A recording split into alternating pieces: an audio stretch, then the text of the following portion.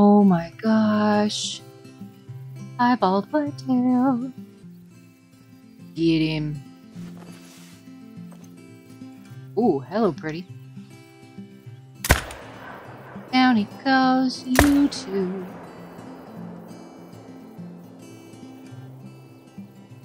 Pretty too. Pretty too. But that's awesome.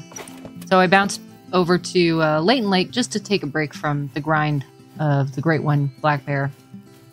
And to be honest, I feel like it's detracting from my enjoyment of the game, so I may not grind for a while necessarily.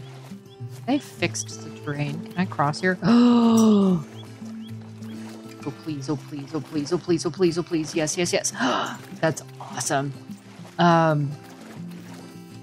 So I bounced over to Layton Lake just to kind of refamiliarize myself and just enjoy the monotony of a regular hunt. And lo and behold, we had that beautiful piebald whitetail just now, and then that not a bad looking one.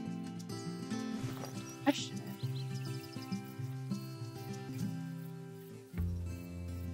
gonna say they're in this area. I took out 2 bucks not too long ago over there, but oh, I just wasn't in far enough. All right, so I'm gonna pick up the bigger one first, and then bounce over to the piebald and check him out. He's not a very big buck, but he's still rare coloration, which is very exciting for me. Oop, that's the wrong one. All right, here we go. Silver, not bad. He was on his way though. That's a very early stage gold rack. But I'm more excited about this boy. Oh my goodness. Only my second piebald. He's got a wonky rack too. Interesting. Oh, he's a gold. Barely made it, but he's a gold. Oh my god, look at that face.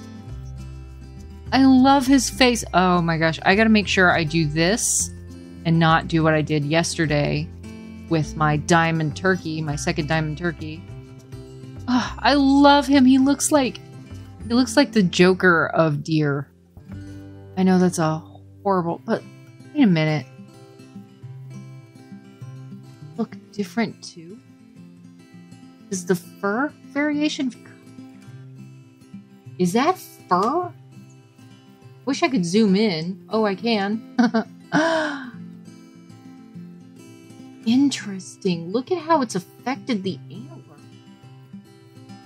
Piebaldness. That has to be a function of that. I've never seen that before.